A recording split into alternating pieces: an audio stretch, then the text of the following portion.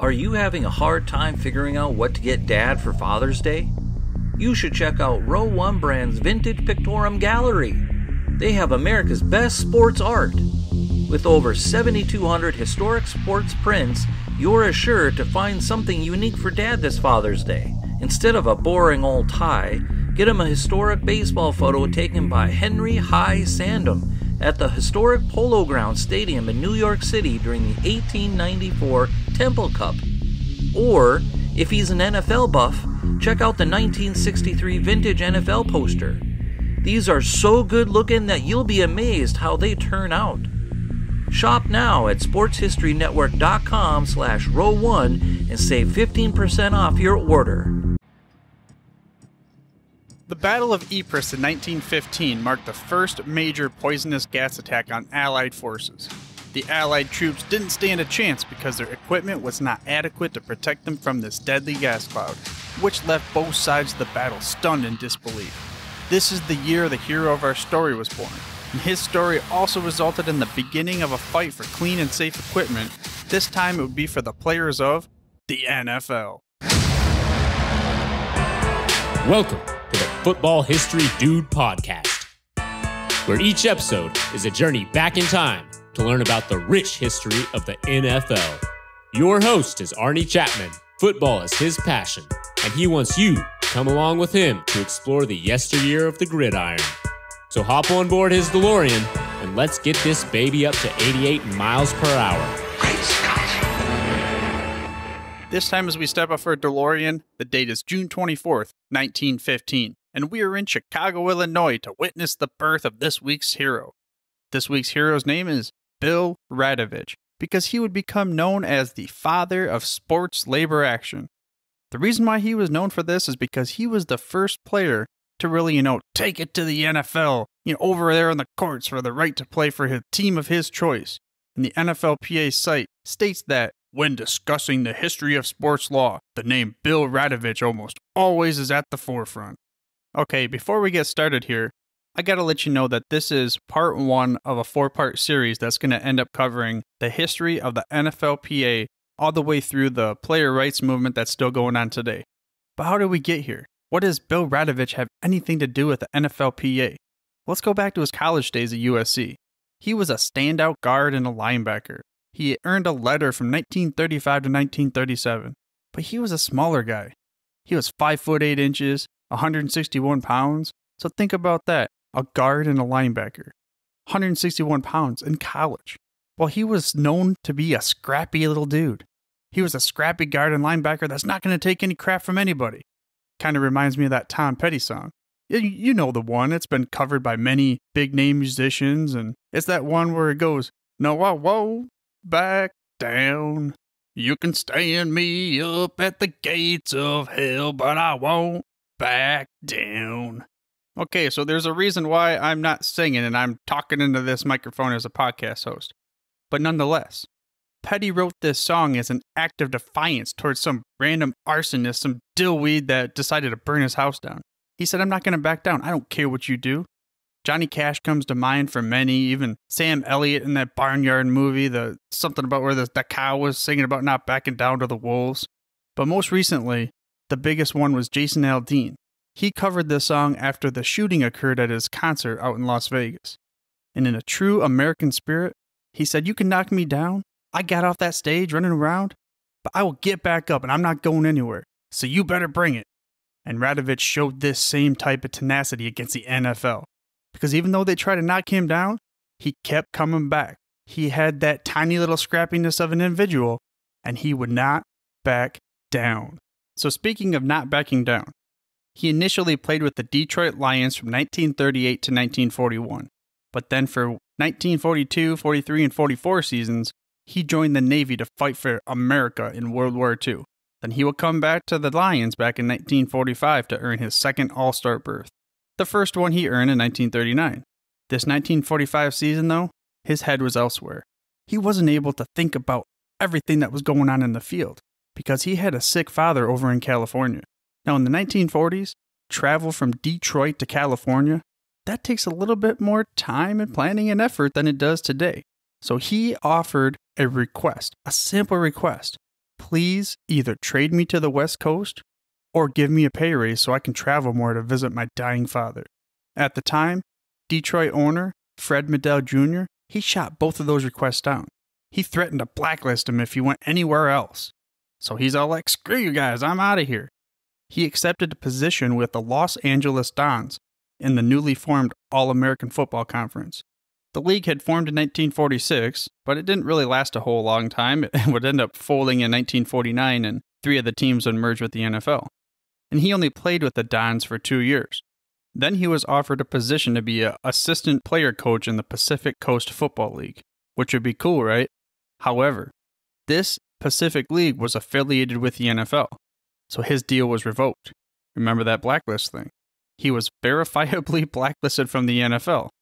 And then, which means any affiliations, you cannot play for them either. Which I thought, this is officially not cool, man. However, he was not going to sit down. He was not going to back down. No, he would get back up. He took the NFL to court, and he would be the first player to do so for labor. He sued in 1949. The case was dismissed in the lower court, but 8 years later, the Supreme Court ruled in favor of Radovich 6-3. The ruling said that unlike professional baseball, NFL was subject to antitrust laws. And I'm not really sure how all of this worked out, but nonetheless, that court order from the Supreme Court, they said that they were ordering the case to be retried. But at the time, Bill's lawyer, he urged against it. He said, dude, just take the settlement. It ended up being a settlement for $42,500. But the father of sports labor was born. And not only did this resonate with his own personal gains, it would help with future labor battles between the NFL and NFLPA, but other sports as well. In fact, from the NFLPA site, here's a quote. The landmark ruling not only resonated during future battles between the NFL and NFLPA, but also other sports. For instance, when challenging baseball's reserve clause in the 1960s, Marvin Miller, then executive director of the Major League Baseball Association, cited the statement from the Radovich case that baseball's long-standing exemption from antitrust laws was unreasonable, illogical, and inconsistent. So yeah, Bill Radovich, he's the reason why a lot of these players in this free agency period are able to go ahead and go to whatever team they decide to. But for himself, later on in life, he was an actor. There were 3 primary movies that were brought up that he was an actor in. The 3 movies were The World in His Arms, Back to God's Country, and Rocky Jones' Space Ranger. So Bill Radovich passed away on March 6, 2002, which means that he was able to see the benefits of his trial for all the players in the league. And on November 12, 2012, the NFLPA announced a new program. This program would be a paid internship for veterans or active members of the United States Armed Forces. This would be for those that are interested in careers in sports industry, and it would of course be named after the father of it all, as far as labor fights goes, Mr. Bill Radovich, who was also a former NFL player, but also even more importantly, a Navy veteran. But let's go back to the beginning. He was the first to stand against the machine, the NFL machine, but he would not be the last. We're going to fire that DeLorean back up. We're going to head over to 1956, because this is going to be the beginning of the NFL Players Association. And I will often reference a video from the NFLPA's website in this week and the upcoming week's episode. There's a link in the show notes if you want to check this video out yourself. You can get there through your podcast player or by heading to thefootballhistorydude.com. Also, I ask that you subscribe for free to this show by mashing that little subscribe button on your podcast player of choice. That way you get the freshest, hottest out the press episodes each and every week. Let's go to that video. One of the opening statements of the NFLPA history video was that the players had one premise: clean socks and jocks. This is from the beginning, that is, not nowadays. I'm pretty sure that's a standard luxury, if you will. But back in the 50s, it wasn't as much so. The players in 1956, they wanted the owners to provide clean and safe equipment, which I feel is very reasonable. Now, it's nowhere near as heavy of a deal, but think about it. Soldiers back in World War I, they wanted the same thing. They just wanted safe equipment from that poisonous gas. And DeMaurice Smith talked about how the players were tired of coming to work where teams didn't even wash their clothes or provide safe equipment. Just pretty standard, reasonable items that you would assume should be in there even in high school teams. They discussed how, at the time, many players had to come to the NFL from college teams where they were in a better situation. Better situation in the college ranks, maybe even high school, than you were dealing with in the professionals. Now that's not cool. They also had to get second or third jobs, most of the players. And although many believe that the players nowadays, prissy pants kind of players, they get a little bit too much treatment, back in the 50s, it was nowhere near the case. There was a quote from Bill Radovich that was in this video from later on in his life. Again, the father of sports labor action. And it went as such. The only strength a player has today to exist and get his fair share is to have a union and an association that goes to battle for him and supports him in every way he can. So we're talking about the mid-50s here. The Green Bay Packers were known not to be happy, the players that is, but it really started around the Cleveland Browns organization. The players asked Creighton Miller, who was the first general manager of the team, to help organize a players' association. Creighton Miller was a former Notre Dame player and also an attorney. He declined at first, and finally he agreed in 1956. Unsure when they really started pestering him, and so not sure how many years in between the time that they started asking him and he finally agreed. But 1956, this is when they stated that he officially agreed. Fine, I will represent you. So with the Cleveland Browns players as his nucleus, Miller would reach out to players on other teams. He would recruit Don Shula to lead in Baltimore, Frank Gifford in New York, and Norm Van Brocklin over in Los Angeles. So by November of 1956, a majority of the players in the league signed authorizations for Miller and the new NFLPA to represent them. The first official NFLPA meeting in November of 1956 was at Waldorf Astoria Hotel in New York. It also happened to coincide with the game between the Bears and the Giants. Now, only minor proposals for the meeting came out about, to try to help the players. And from the NFLPA's site, it goes as such. Players requested $5,000 minimum salary, uniform per diem for players, a rule requiring clubs to pay for players' equipment, and more importantly, a provision for continued payment of salary to an injured player. All of those seem really low standards compared to nowadays. But at that time, if they got that, they're like, man, that's a good victory for us. So the players submitted this proposal to the then Commissioner Bert Bell in January of 1957. And here's a quote from Creighton Miller through that NFLPA's site that kind of explains what the meeting for the proposal and how the NFLPA was taken by the NFL owners, and it went as such. We made arrangements with the commissioner to go to Philadelphia during the owners' meeting. Bert Bell put us up at the Racquet Club, and the owners were meeting at the same hotel. We got there maybe on a Sunday night, and Kyle Rote had to leave on Wednesday, and Norm Van Brocklin left about Friday. I was still there Saturday. And we never did get a chance to meet with the owners, and we never got a response from any of the proposals at the time. So this is when you're going to go ahead and cue up that Rodney Dangerfield quote. Go, I get no respect. I get no respect. Can't say that one right either, but that's kind of what they felt like. It's like, dude, we put this organized proposal for you. The least you could have done is entertained us just for a little bit and said, here, even if you slapped me in the face and said, I'm not going to even comply with any of your requests or your proposals, demands, whatever that is. We are the owners. We own you. They didn't even do that. They would not even entertain the idea of bringing them into their meeting. They didn't even give them an answer.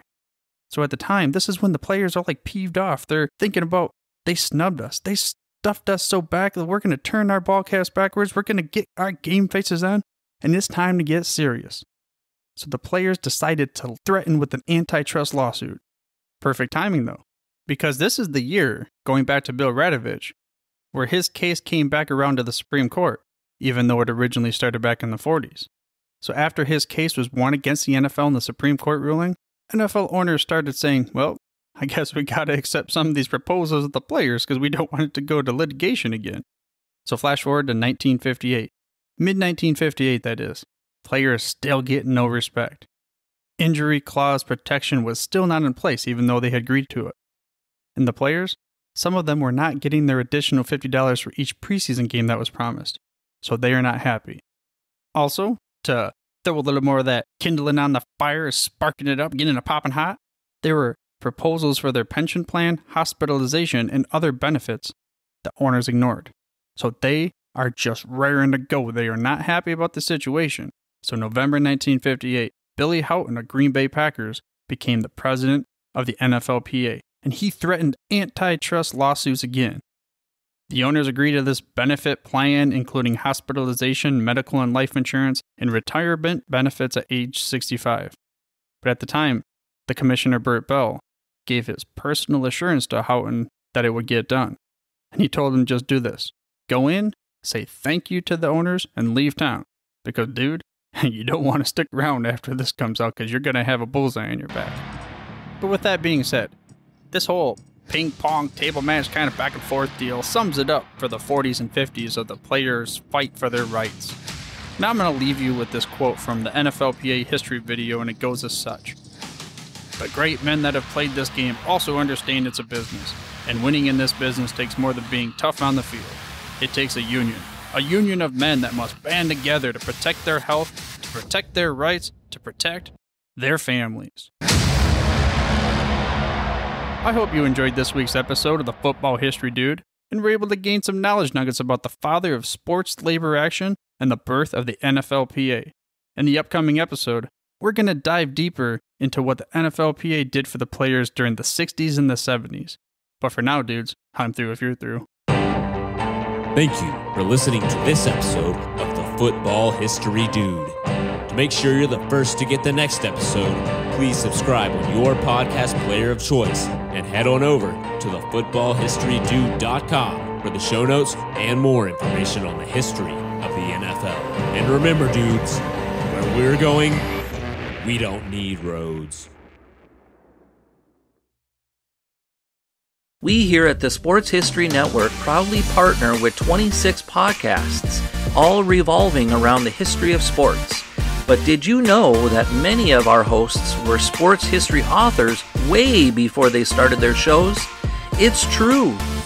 We've got Joe Ziemba, host of When Football Was Football, Joe Zagurski, host of Pro Football in the 1970s, Mark Morthier, host of Yesterday Sports, Tommy Phillips, host of Lombardi Memories, and Scott Adamson, co-host of From the 55-Yard Line. All these authors have many books for you to choose from. To check them out, go to our website at sportshistorynetwork.com/sportshistorybooks. Pick up your copy today. Soundtrack provided by Kevin MacLeod of filmmusic.io.